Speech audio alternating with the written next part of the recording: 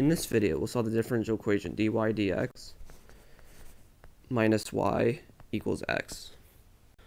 So our integrating factor nu of x will be e to the integral of the coefficient on this term, which would be -1 dx. And if this was a function of x, you would have to put that function in here. So it'd be e to the minus x. And we can ignore the plus c because we're setting this function equal to a variable nu of x. So we're going to multiply this throughout every term. So it'll be e to the minus x dy dx minus y e to the minus x equal x e to the minus x. So we're basically multiplying this equation by nu of x. On the left hand side, we're going to get the derivative of y times nu of x, which is e to the minus x. So you can check this. So the derivative of y is dy dx, leave the other term constant, and then plus y times the derivative e to the minus x, which is -1 times e to the minus x, so it checks out, equal x times e to the minus x. We're going to integrate both sides with respect to x.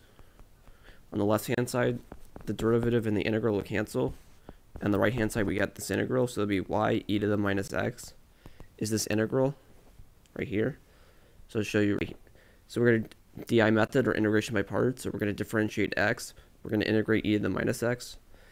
When we integrate e to the minus x once, we get negative e to the minus x, and then again it'll be e to the minus x because the negatives will cancel. We're going to take the derivative of x, so that'll be 1, and then the derivative of 1 is 0, and now we have to have plus and minus. So once we get to 0 on the left hand side, we stop. So it's this term times this term, and this term times this term.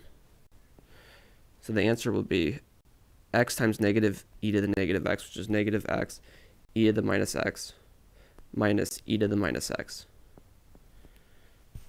And then we're going to add z on the right hand side. We're going to multiply everything by e to the x. On the left hand side, we'll get the function y that we want. And the right hand side will be negative x e to the minus x times e to the x. But the e to the x will cancel it out, so it'll be negative x minus e to the minus x, and e to the x will cancel, so that'll be -1 plus c e to the x. And that is the answer to this differential equation. And that's the end of the video.